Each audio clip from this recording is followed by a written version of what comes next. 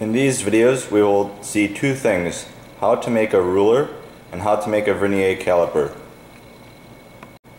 To make a ruler we need a few things: a straight edge, a well-defined unit, such as, say, this. I've taken a piece of paper which has a straight edge, and then I've drawn two lines which are separated there. This gives us a well-defined unit.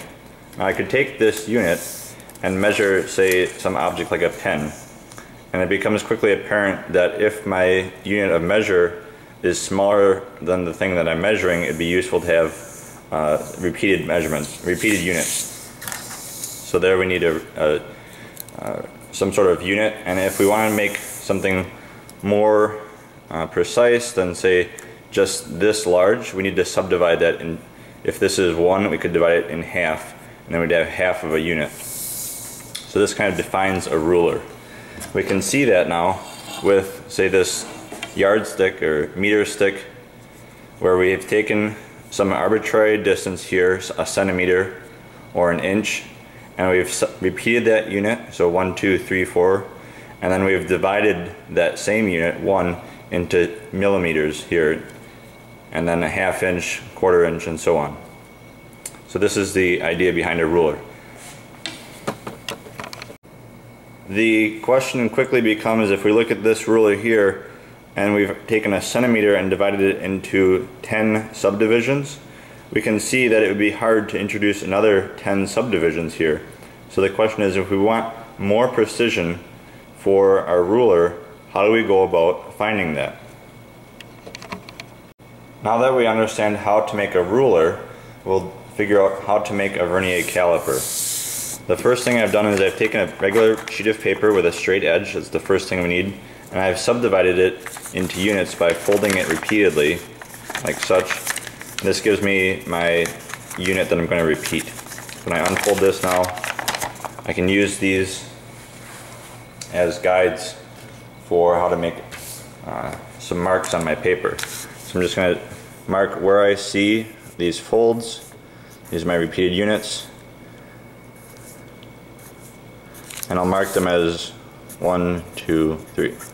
So now it's apparent that I could subdivide this into smaller portions, but as I mentioned earlier, it's going to be harder and harder to do this repeatedly. I've gone ahead and filled in the rest of these marks here, 1 through 15, and then now what I'm going to do is, instead of subdividing all of these into, say, halves as I've done here, or even tenths, which would be very messy, what I'm going to do is take a second piece of paper here and we'll line it up. It's the same size as our first piece of paper, just 8.5 by 11 sheet. And now what I'm going to do is, let's say I wanted to measure where half is, between 0 and 1. The way that I'm going to do that is I'm going to move this piece of paper here so that this edge, we'll call this the minor scale and this the major scale, is at about a half.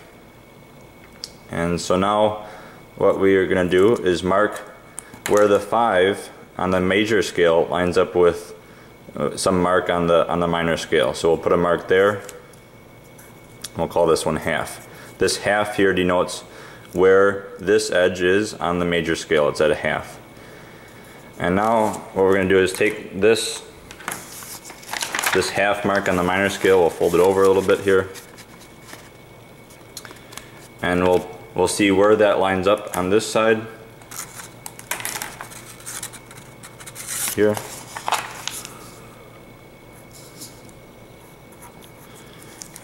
And you'll notice when I move the minor scale back to the original sheet, now the half is between 4 and 5, and our 1, let's call this because it's twice this value, occurs at exactly 9.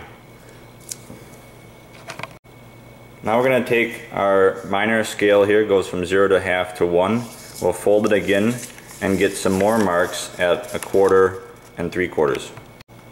Now I've got a minor scale with 0, quarter, half, 3/4, and 1, and we're going to see how this works with our major scale. So if I go between, we'll start with 0 here, the 0 is lined up on the minor and major scales, and then when I move my minor scale to, say, be at the half, between 0 and 1, then my half mark of 5 and half on the minor scale lines up quite well.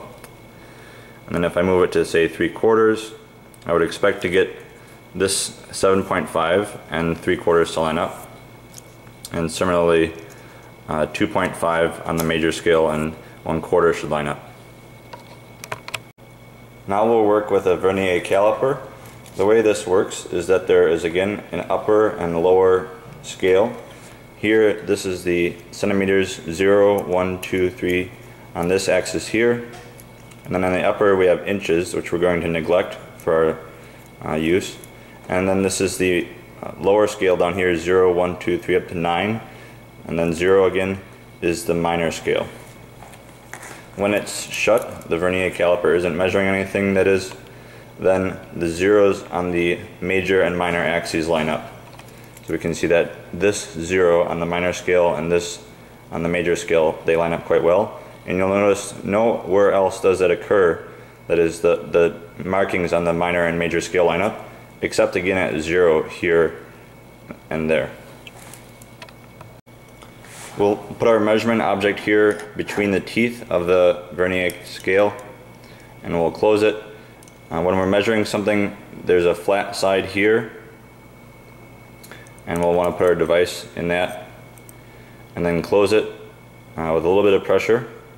And then with that value, we're going to see what the measurement is. On the major scale, it's the question of where does the 0 on the minor scale line up with the major scale. So here we have a 0 on the minor scale, which is a little past this hash mark here. So that's 5, 6, 7. It's a little more than 0.7 centimeters. And the question is, how much more than 0.7 centimeters is it? Since the 0 here doesn't line up with the major scale exactly, we need to find where on the minor scale it does. So there's no match here until we reach, say, the 6 value.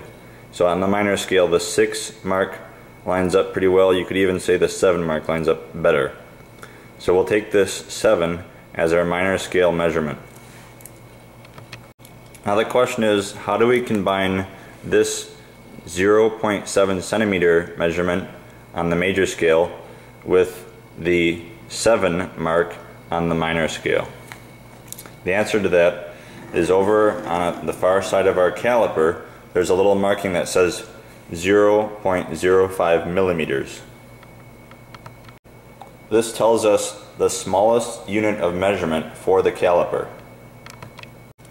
Now that we know the smallest unit of measure on the minor scale is 0.05 millimeters, that tells us what this 7 means. Each of these small marks from here to here is 0.05 millimeters, and so since this is 7, and then there are 2 marks per increment, there are actually 14 of these small measurements. The way we'll combine these sets of measurements, the 0.05 millimeters on the minor scale as the smallest measurement with the major scale of 0.7 centimeters, is we'll take the major plus the number of minor increments, in this case 14, and then multiply that number times the smallest measure. So what we get back after we convert to the correct units of centimeters, in this case, is 0.77 centimeters, with an accuracy of plus or minus 0.005 centimeters. As a check, this makes sense because the value should be between 0.7 centimeters and 0.8 centimeters.